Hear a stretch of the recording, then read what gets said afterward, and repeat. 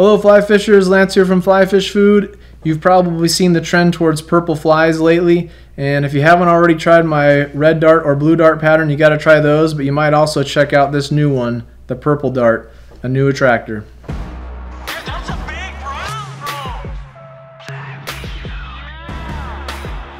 So this is much like the red dart and the blue dart, except you'd guess it, it's purple.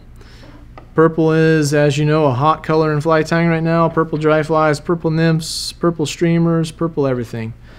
Purple, purple, purple. So I figure if we can catch fish on purple grasshoppers, we ought to be able to do it on nymphs.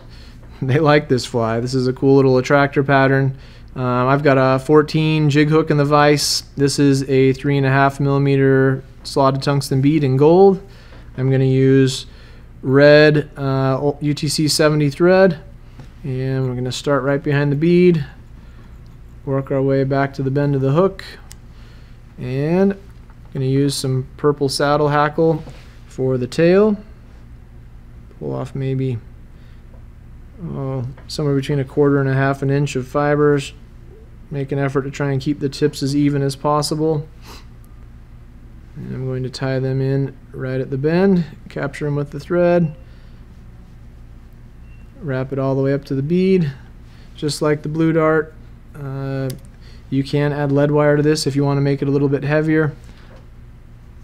I'm getting more and more to where I just change the bead sizes because it's easier to tell how much weight is on them by just looking at the bead. So I know if I have a bigger bead, it's a heavier fly, and if I have a smaller bead, it's a lighter fly. Next up, I'm going to tie in the ribbing. I've got sulky tinsel in the opal color and just some 7X tippet that I've got in my hand here now. Got them together. Let's see if I can pull these down to where they're even. There we go. Now the tips are relatively even. I'm going to capture them with the thread and then tie them all the way down the shank. I'm tying both of those in together. You can see those separate a little bit.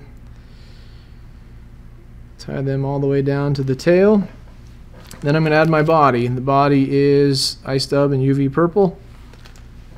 So just like always, dubbing, dubbing, dubbing. Less is more. We say that all the time, but everybody comes in the shop and emails us saying, how do you get dubbing to be so sparse?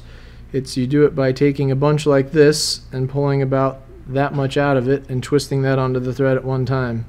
If you're trying to twist too much dubbing on the thread, it's going to give you fits, especially a more coarse dubbing like ice dub.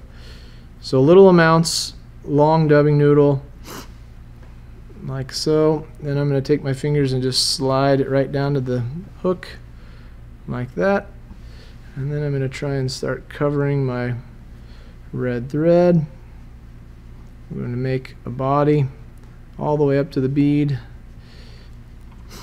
Perfect, just like that. Next up, I'm going to take the sulky tinsel and I'm going to counter wrap the body with the opposite direction I wrap the thread. Counter wrapping that dubbing, again trapping some of those high spots in the dubbing to try and smooth it out, tying it off, get rid of the excess. Then I'm going to take the 7X tippet and I'm going to wrap it the opposite direction. First I got to get it out of my tail though. There we go.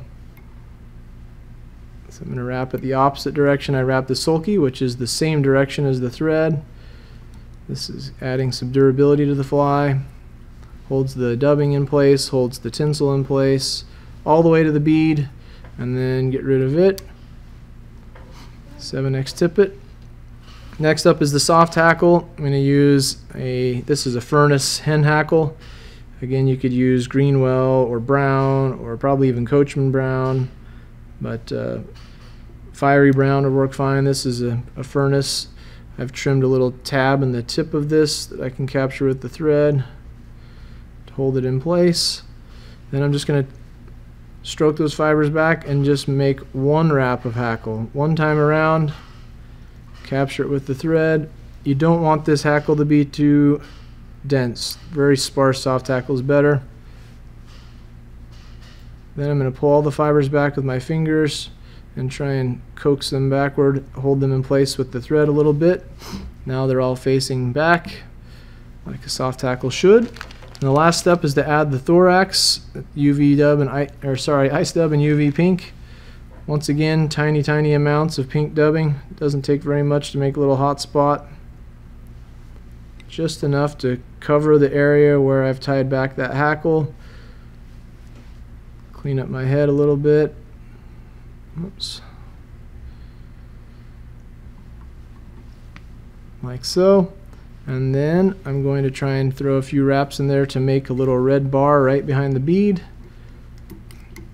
I oftentimes whip finish them 2 or 3 times using this trusty Tiemco midge whip finisher. Pull nice and tight on the thread. Trim that away.